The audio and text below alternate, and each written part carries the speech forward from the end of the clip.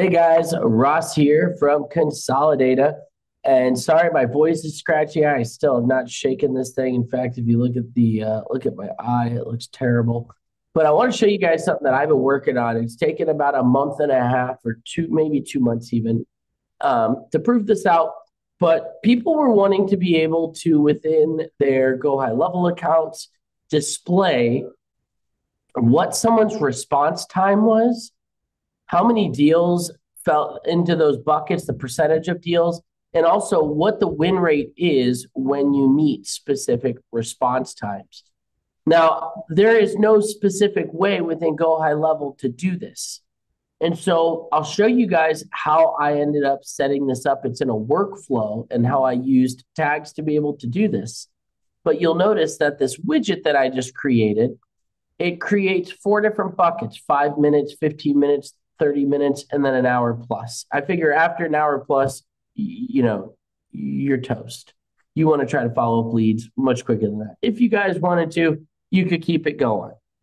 Anyway, with that said, if you notice here, it'll show how many deals fell into these buckets, what the percentage of deals was. So for instance, 95% of their deals took 1 hour plus. And keep in mind, I have this set up that this is not based off of when a lead comes in.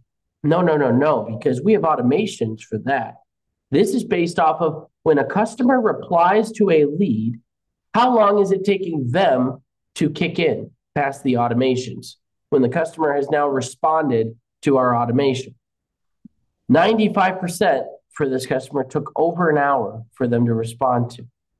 Notice here, 30 minutes, 4.22%, 4.22% also for 15 minutes, 7.83% within 5 minutes. But notice your win rate. Your win rate is almost double when you're at 5 minutes versus 1 hour. So this would be a great way to say to your customer, listen, we don't even need to generate more leads. If we could just get your people responding within 5 minutes, we're going to see this number increase, which means you're going to have a much higher close rate. Point taken. Okay, so let me show you guys how I set this up.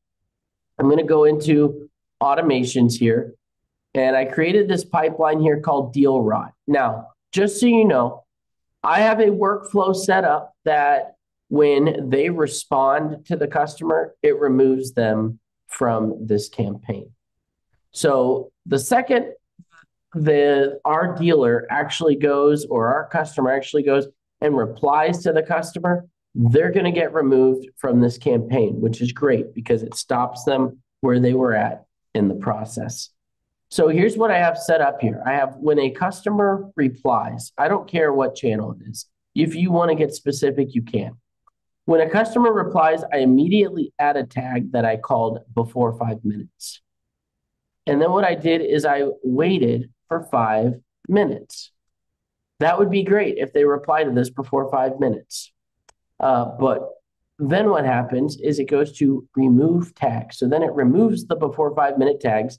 You can bet this waited 5 minutes, removes that tag, and now it applies a new tag called 5 minute deal rot, which means it's now in this 5 minute window. Then it waits 5 minutes and it goes to a 10-minute deal rot. And it removes the other tag and adds the new tag. And notice it keeps doing this. Removes the tag, adds the tag, removes the tag, adds the tag. And what that is doing is essentially it's the amount of time that somebody is in this sequence is going, that last tag is going to be there. So then if the customer replies to that campaign, it's going to remove them from this sequence.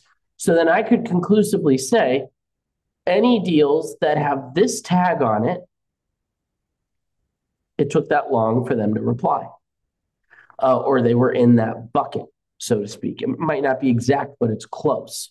Then I can say, okay, if they're in this bucket, how many deals were won with that tag on it? Okay, what is that percentage? So then the way I set that up in Consolidata was I just literally created these different attributes. Let me show you how this worked.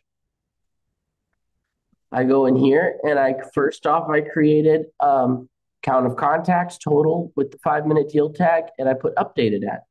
Boom. So now I can see, and I have what's called edit mode turned on because it makes everything just run faster because it's not worrying about pulling actual data when it's in edit mode. So anyways, now that I have this here, I can see, okay, boom, this is a edit number. It's a mock data, but 24 deals. Great. So now all I need to do is figure out how many total deals were there. So then I just go in and I say, I have a total response lead. So how many leads in total responded? I got that in here. So now I just create a calculation that says here, how many 5-minute deals, ROTs, from the total amount of leads responded, and that gives me my convert percentage. So I can see this is the percentage of deals that, which you can see right here, 7.83% of deals were followed up within the first 5 minutes. Then I just go in and I create another attribute that says, okay, if that's wonderful and dandy, how many of these 5-minute leads were won? And I'm just going through one row because you would do it the same for all. All I have to do is do count a contact status 1 with the tag 5-minute deal rot.